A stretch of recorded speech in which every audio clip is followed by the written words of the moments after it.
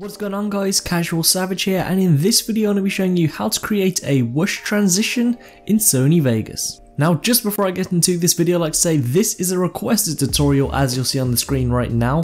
With that being said, if you'd like to request a tutorial, then be sure to leave it in the comments below or ask me on Twitter. So as you can see, I have Vegas Pro 14 up along with still images. Now I'm going to be demonstrating this with still images. As you can see, we have this text pattern and then we have red.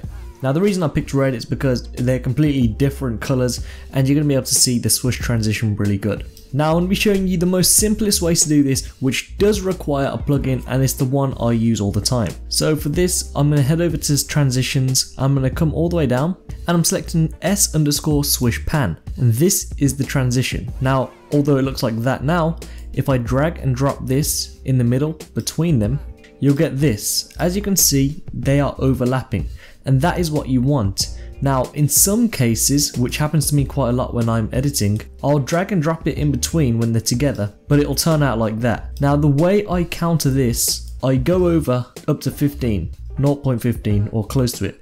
Then I drag the left video, or I would split it by pressing S on my keyboard, holding Control and dragging it out. This just makes it slow motion, so then the video actually lasts longer. So that's how I counter that. It's really simple. And then from here, we're done. So if I play this, as you can see, that is what you're gonna get. It just swooshes straight to the red. Now, not everyone has this plugin, so I'm also going to be showing you a way how to do this without a plugin. Now, I'm not too sure if people are actually going to do this because it is quite time consuming just for a transition, but I'll be showing you anyway. So the first thing we're going to do is right click, insert a video track, and we're going to drag the right clip on a next video track. Now you choose how long you want this swoosh to last, or this whoosh transition to last. So for me, I am going to do 17 frames. I know it's pretty precise, but that's how much it is, and this I think will be the best one. If you go too long, it won't look as good. Now what we're going to do, we're going to split here on the bottom clip, and we're also going to split here on the top clip. So we have these two boxes, and this is what's going to create our swoosh transition. The first thing we're going to do is come to the event pattern crop on the first video track, which is at the bottom. Now pay attention to this part because some people may get confused in it, but it's actually really simple. Make sure sync cursor is checked. Make sure you have it move in X only, so it looks like that. And now what we're going to do, we're going to come to the end, make sure you are selected on position, and we're going to drag this off to the right, like so. Now at the moment, as you can see, we can't see that clip below, and that's okay. The next thing we're going to do, we're going to come to the event pattern crop on the top clip. This time, on the first keyframe, we're going to drag this to the right. And then, we're going to come to the end, up here, and we're just going to select right click and restore.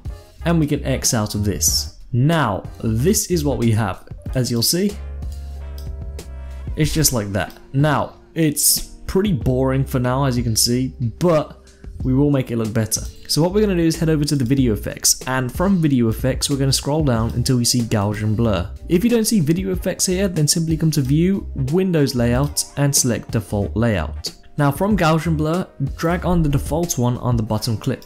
All we're going to do, turn the vertical range down, come to the animation button. On the first keyframe, we're going to turn this horizontal range off, but on the last keyframe, we're going to bump it all the way up. And then we come to the red, or the top video track, and we're going to do the exact same thing. We're going to drag and drop Gaussian Blur, turn the vertical and the horizontal range down, animate the horizontal range. At the end, we're going to put this all the way up, and this is what we're going to get. As you can see, that is how it will look. So we get that same effect like we do with the plugin, except this time we're just using the event pattern crop and the Gaussian Blur. Now I'm going to be doing the exact same thing again, but this time with a video so you can see it better. As you can see, we still have these test bars here, but we're going to leave that the same. But this is the video from my sad effect, the example. So again, we're going to split here, so we have these two little boxes. We need to come to the event pattern crop, and then since this is the top track, we're going to drag this off to the right hand side, and then we're going to come to the end and right click and restore, so it gets back on screen. Then we come to Gaussian Blur, drag and drop this on the top video track. Vertical range and horizontal range come down. We animate the horizontal range, and at the very end we turn the horizontal range all the way up. So now this is what it will look like. As you can see, just like that. And that is what we're going to get, and it gives us that same sort of effect. As you can see, that was pretty fast, so maybe more than 13 keyframes, maybe stick with 1 second.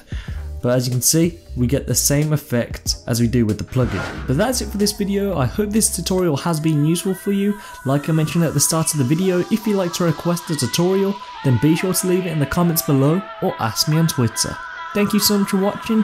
Please subscribe, rate, and peace.